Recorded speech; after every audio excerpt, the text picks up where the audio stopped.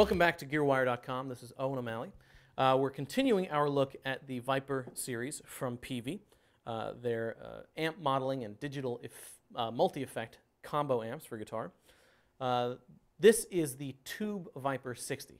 Now the Tube Vypyr, in comparison to the solid-state Vypyrs, obviously adds tubes. The tubes, however, are in the power section. There is a 12AX7 in the preamp section, but that's used more like a buffer. It's not actually the distortion tube. The distortion is handled by an analog trans-tube circuit. But in the power section, we've got a pair of 6L6s, which adds sort of a tube feel to the dynamics. You can really feel it when you kind of dig into the strings. So here is the A1 preset, the Legend preset on the Vypyr 75.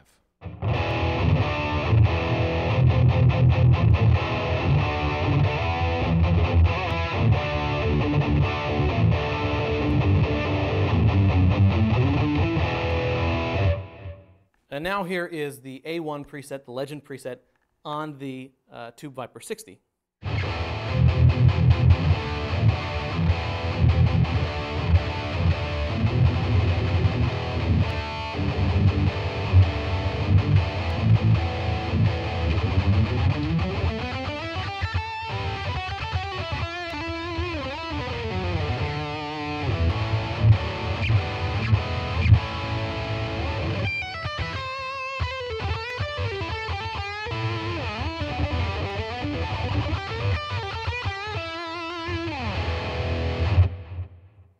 So I hear the difference in when it's palm muted especially. It seems a little bit more punchy. It's also not as crisp sounding, which can be good or bad depending on how your tastes lean. Let's listen to this guy clean so we can kind of get a better sense of the dynamic range. This is, I'm using the Sanpera pedal, by the way, which is optional. Okay. So here's their the Tweed Deluxe model preset.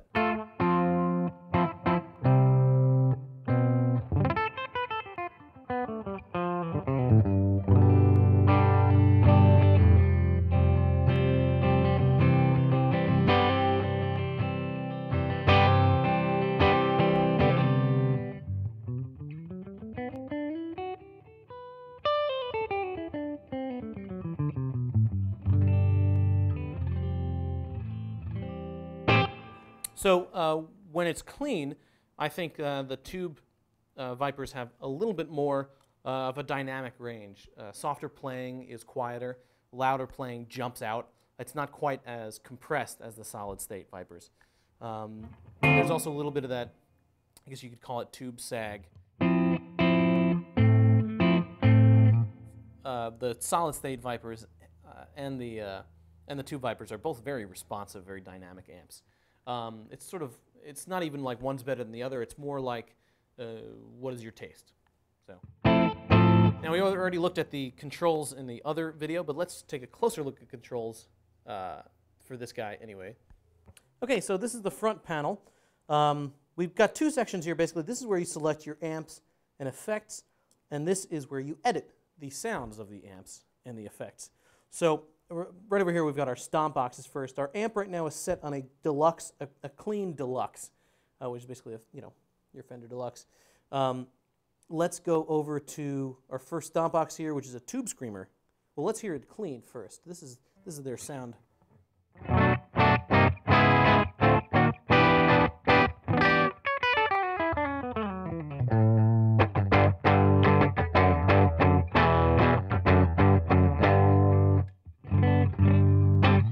Now let's kick on this Tube Screamer.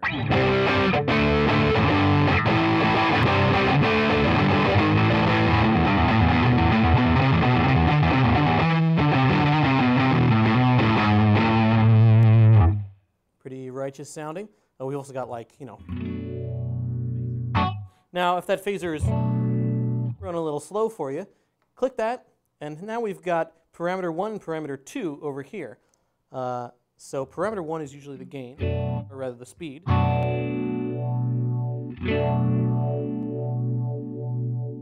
And parameter 2 is usually the depth for these modulation effects.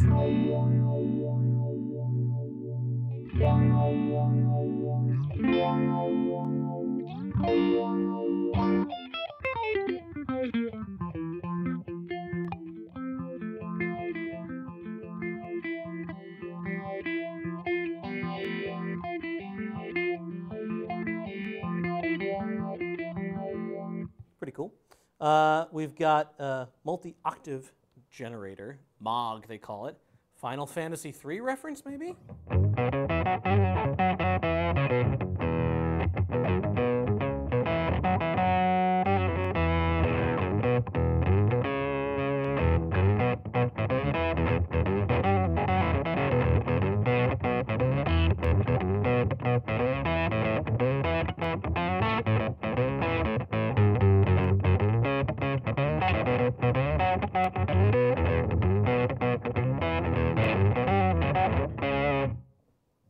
Lots of fun. Got a flanger, auto wah. We've got a ring mod in here, which is kind of cool. Or stupid, depending on how you feel about ring mods. What's this? Oh, compressor pedal. No, that's the chorus. Here's the compressor.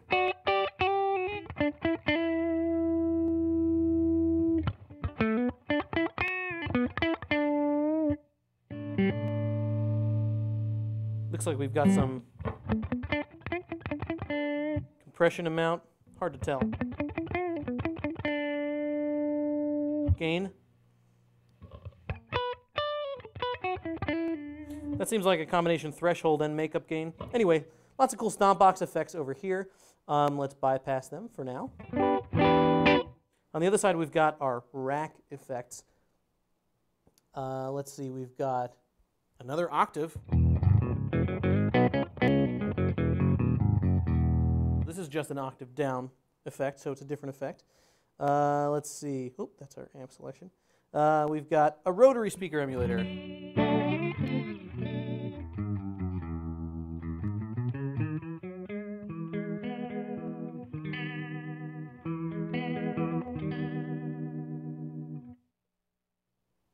We've got a pitch shifter.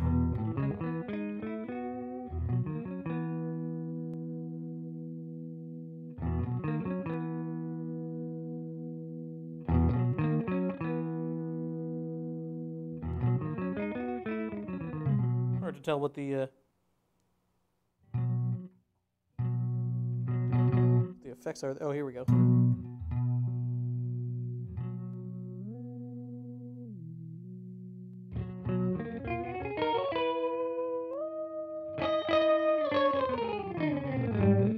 All right, well, those are your rack effects. We've got another flanger over here.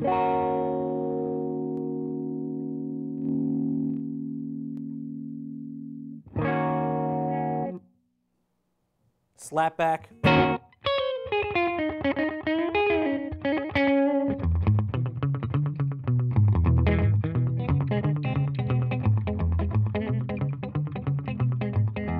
That's cool effects. We've got our amp selection here.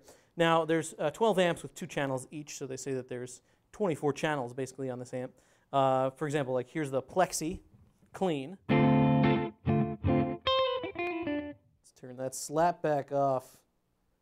What is this, the Stray Cats? And now here's our Plexi overdriven.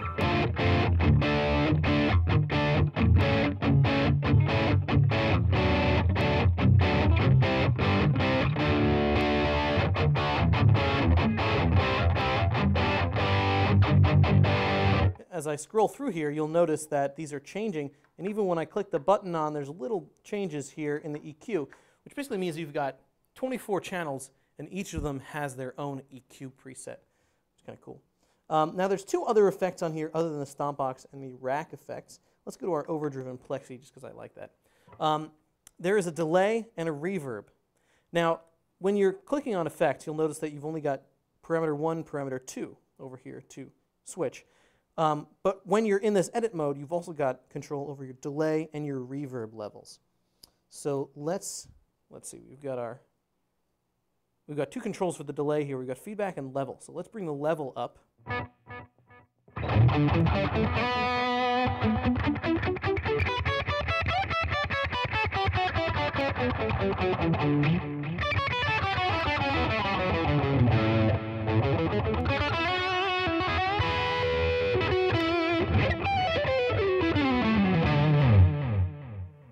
Kind of cool. Now you can, there's a tap delay right here, or the tap tempo function.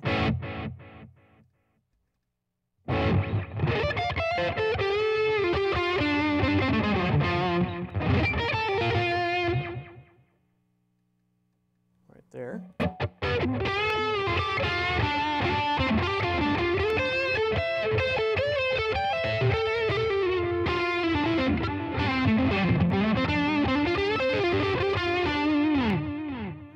All right. And now here's our reverb.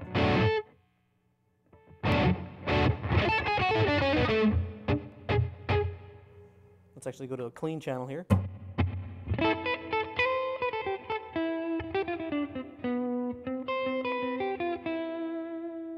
Here's the reverb cranked all the way here.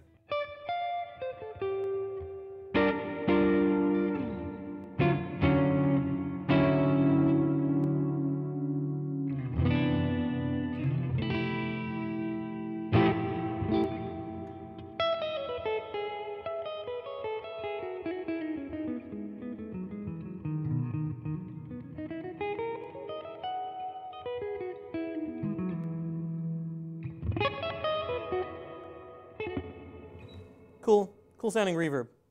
Now if we move over a little bit, we can see just like on the tube, or rather the solid state Vypyr 75, the Tube 60 has a USB output, headphones output, and auxiliary input right here. Unlike the 75, there is no power soak, it's just a master volume here. So that's basically it. You know what, why don't we take a listen to this USB output to hear what that sounds like. So, as you can see, I've recorded a little something in Sonar here. Basically, when you plug in the Peavey Vypyr, it's recognized as an ASIO compliant device. Weirdly enough, you can use it as an input, but not as an output. So you can use the headphone monitor to monitor while you're recording, but you're going to need, well, you're going to use just your computer sound card or a different interface if you want to actually listen, play back to what you recorded. So right now we're listening back through our little Lexicon Omega. As you can see, when you plug it in, it only recognizes a left channel, so it's just a mono input. And this is what it sounds like.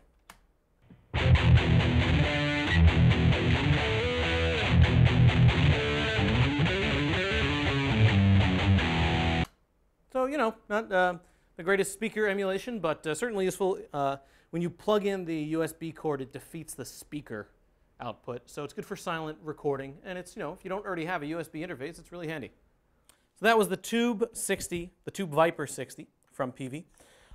In our next video in the Vypyr series, we're going to take a look at the Sanpera pedals.